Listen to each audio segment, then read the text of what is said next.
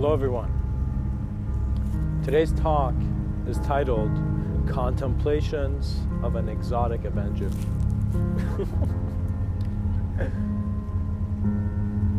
And so before I really get into what that means, let us for a second find ourselves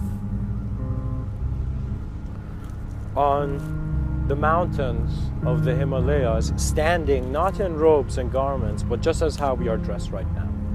And let us just assume that we have just stood there and we're watching the vastness of the world that is that landscape. It's sunset and there's a silence in the air. There's a silence that each person who is standing right now observing the sunset in the Himalayas is just within themselves. They are not communicating to anyone, but they are comfortably with them. It's as if once the being is internally happy, then suddenly there is great devotion to other. Once there's great devotion to self.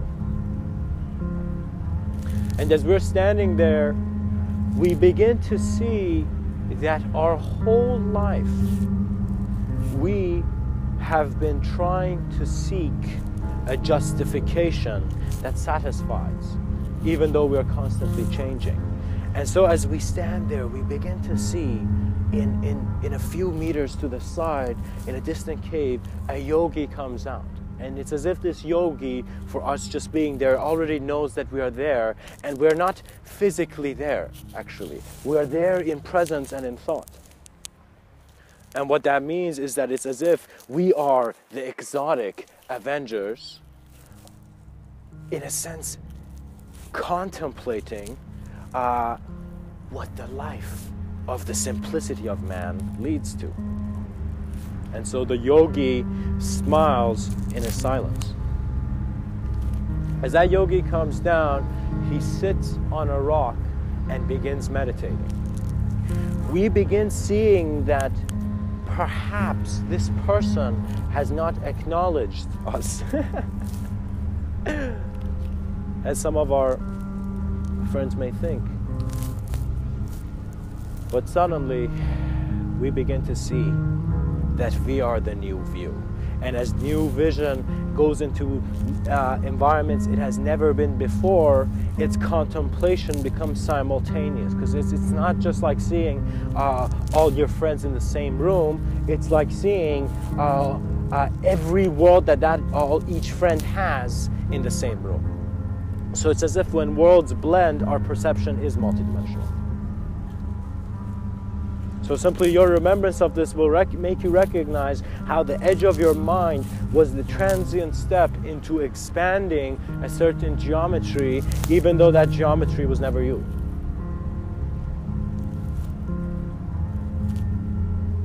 We perceive in our gaze, and we see that the world has many things to offer. And many of us have been seeking sound, have been seeking noise for greater understanding. But how many of us have listened to life in the absolute silence where thought cannot even originate, because you are the observance that is simply present. It's like just that first second when you sat on a chair, just that instant of no thought. Do you see? Imagine having that throughout the whole day, and you will begin seeing that you will go into the worst environments and nothing will affect you, because you are aware that your silence is your preservation. Many people fear silence. Many people think that they have been silenced and they have not spoken. That is true on one aspect, in the sense that your idea needs to be communicated. If you're just keeping your idea of self to yourself, you're not co-creating with others to be more real. So the shy person needs to begin co-creating on subtler levels and leading into a co-creation with others, in which you will see. At first you are shy to communicate, but the minute you do, you are communicating a world to others.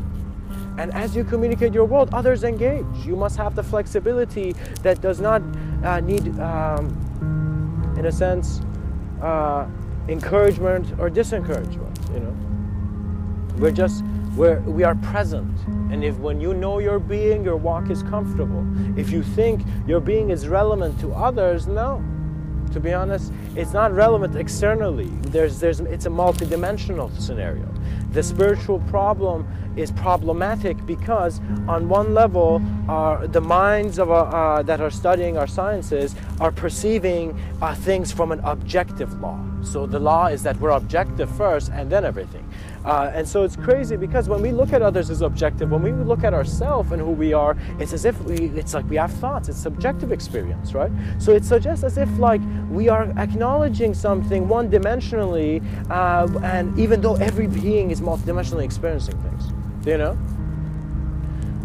When we see simply that we have a dream state, there were Zen masters back in the day who suddenly saw that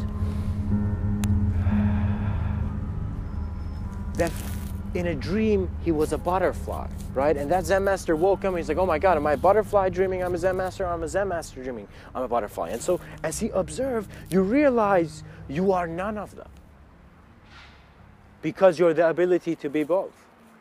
So you see, you need to begin acknowledging reality as a comfortable, formless, existential observance rather than one associated with thoughts that give you a shape which gives you too much movement.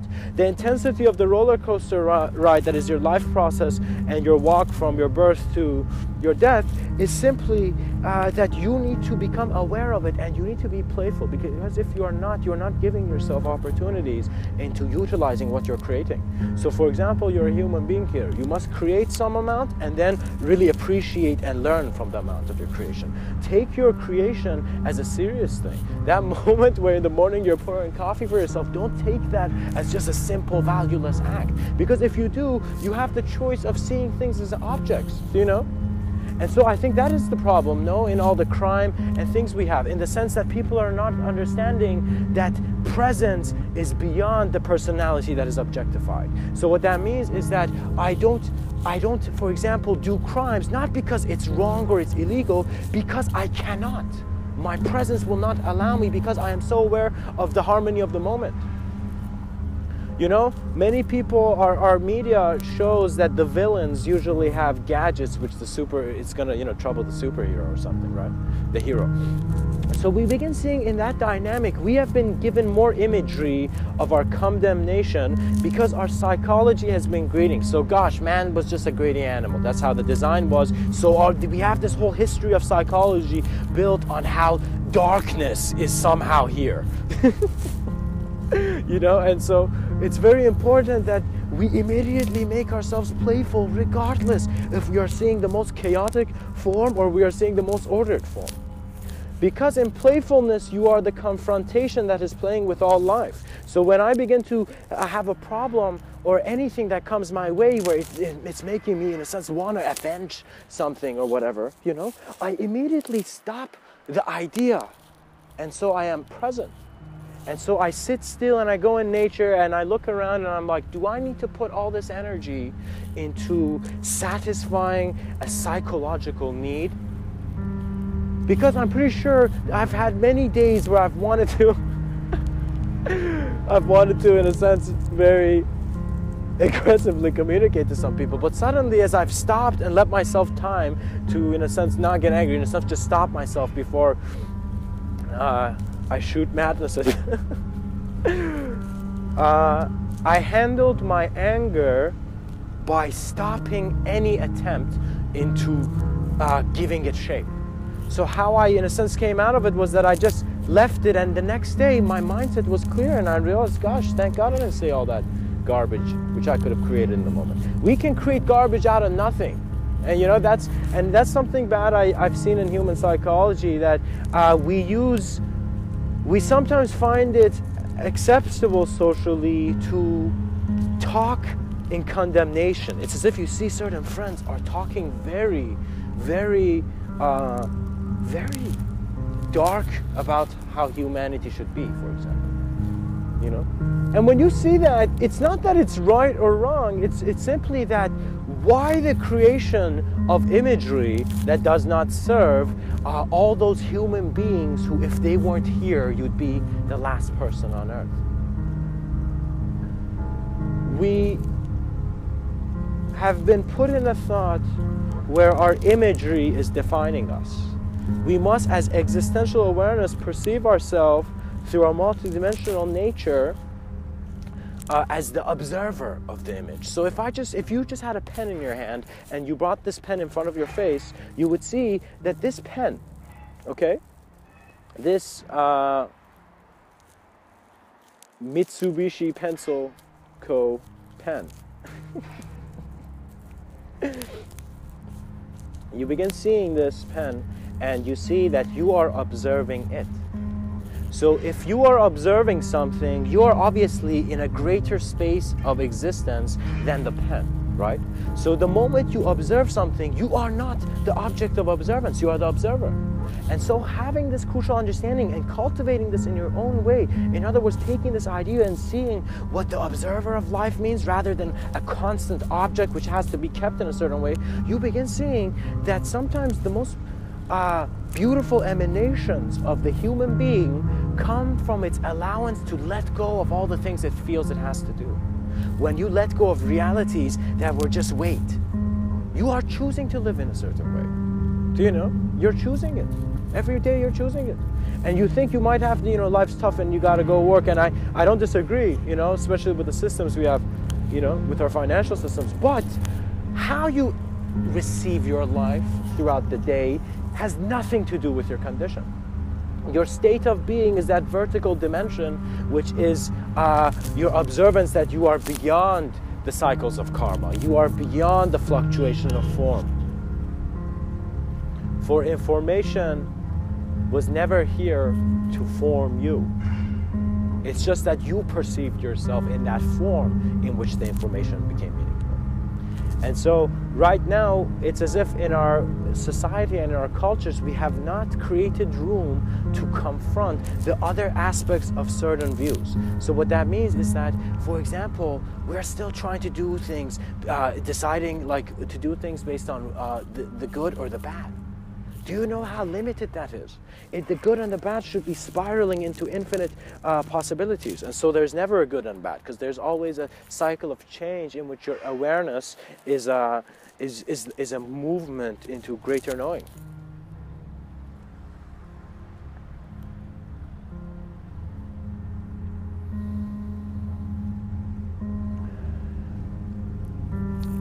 As we look at that sunset, we begin to see that the yogi is looking at it too, but he's looking at it with his being. And we, for a second, forget our superiority, our ability, our greatness, and see that it is in our tolerance that reality is revealed to us. Revelation is not something that just you gotta say, oh, I want revelation, and it comes. Revelation is your sincere awareness and tuning with what is the realest thing for you in this cosmos. And when you look at that realest thing, you might find that there's a crack, and in that crack there is complete emptiness and totality. Because emptiness does not mean that you are not present. Emptiness means that it is unspeakable. And so in that unspeakable aspect, individuation was never individuation, when unification was what was keeping our worlds afloat.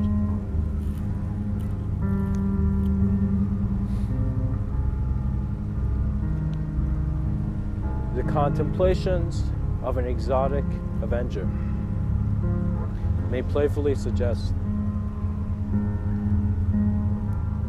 that you must, through your self-awareness and self-observance and self-remembrance, look at this existence in a way where you are not trying to change anything. Because as long as you are trying to externally change it, as you're trying to avenge something, or you're trying to, for example, put someone in their place or give someone the punishment they should have, you must perceive, you must observe, and you must see how much life are you allowing in your reality to be present. Are you treating people like objects, or are you seeing that they are life? You know? You know, it's one of those things where, you know, you don't injure your let's say you don't injure your hand, for example. You know, you don't hurt your body. Why are you hurting the body of humanity?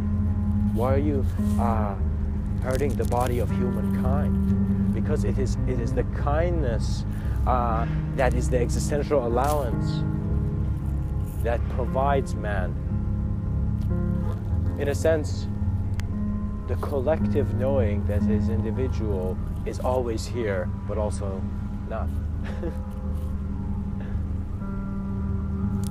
Get lost in your ecstatic dances in this reality. Realize that those people who don't make sense to you are some of your greatest teachers. Because some teachers are here to teach you about the order, and there are some teachers which are moments in your life that are chaotic teachers. It's a sudden fluctuation. Suddenly you get pushed back, pushed back in a way where you're losing content, for example. You know, you're being left behind. When life pushes you back, that means, time to become existentially sensitive. Begin observing what existence means to you. Become your own mystic. Have the yogi's enthusiasm. Realize you don't need to go in a cave, but you do require silence to observe the clarity in what you see. Silence and stillness are here to serve you in a world where there is movement, and that movement is creating a noise that is our confusion. Clarity is right here. It's simultaneously present. Let yourself be not in a freedom that has image, but a freedom that is the greatest ability in a novel moment of being. Because the moment of being is where the being will be when any sense of destruction or anything comes. Anything that life throws at you, you're always handling it in your moment of being. Don't worry, you're not leaving your moment of being. Actually, you are the moment of being. Any form you see is as much of a body for you as your physicality. But that is based on your taste, because realization does not mean that the link for your individual presence here is disconnected. You can choose, but this is me saying it very playfully, and it's actually an unspeakable thing. So I don't have to actually talk about it. If you're a being who has that ability, your intuition will be your remembrance into the absolute. You know?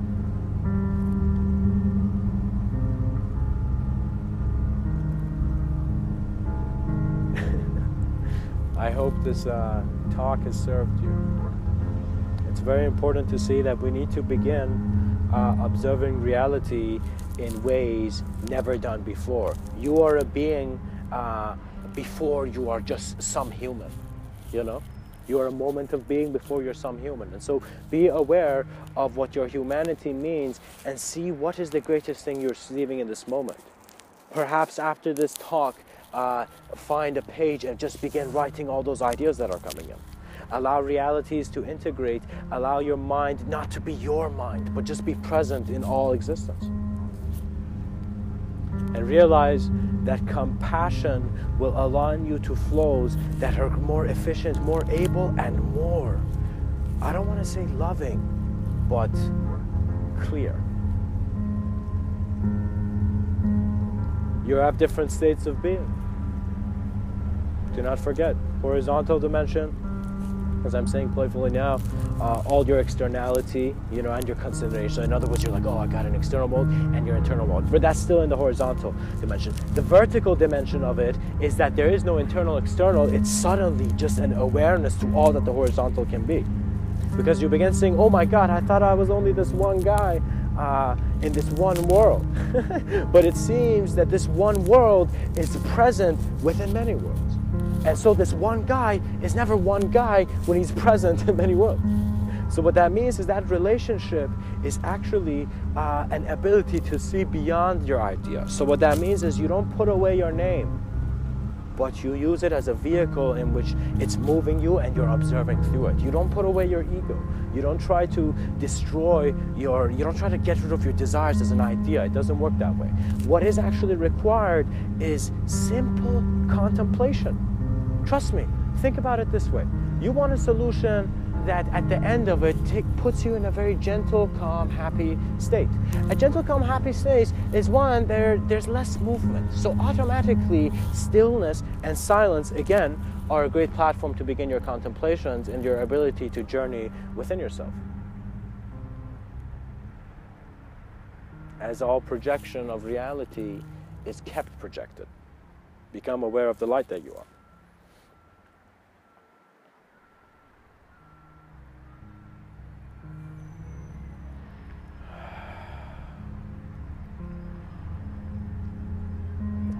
And through these considerations, you will see that the greatest thing you can confront in this life is not something that you do not know yet, actually. I'm going to say in this context. It's something which you know, but you're not looking at. That is where the true treasures are revealed. It's the intelligence of the field rather than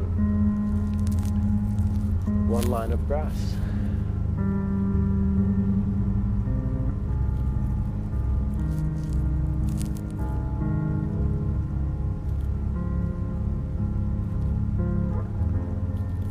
And you will reach a point where you will see that you are receiving a lot from your internal dimensions, and you're getting some form of horizontal, vertical experience as well. You know. So what that means is you might not have the profoundest experience in your view, but you at the same time have a more profound experience than you. And this is actually how many seekers of the great mystery of life find themselves. Because the whole point is the mystery is not revealed. You know some things more about it, but it's not revealed. So where is this revelation? And that's the thing, because some people are mystics that use a different sense of engineering, where they begin saying, before I walk into any reality, how am I receiving my sense of space and time?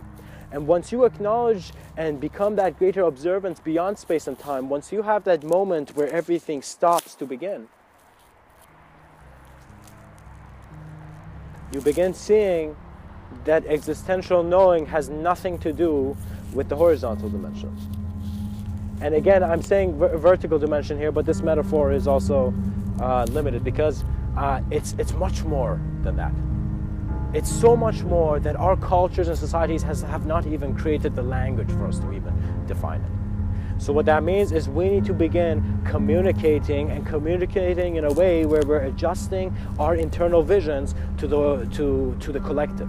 So every writer who communicated his world, is a profound thing. I think one of the greatest technologies of the man is the fact that we have quotes online. And even though there are some inaccuracies in quotes sometimes, but regardless, you are utilizing image. And so the user will see that it was never him using anything. You were just life. And as you are alive, your knowing is an ability to be all that you can be in an instant where the new has become now.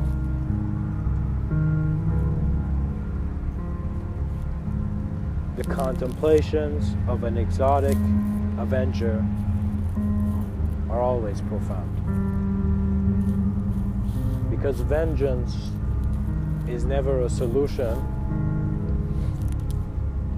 when the problem didn't make sense. Much blessings and namaste.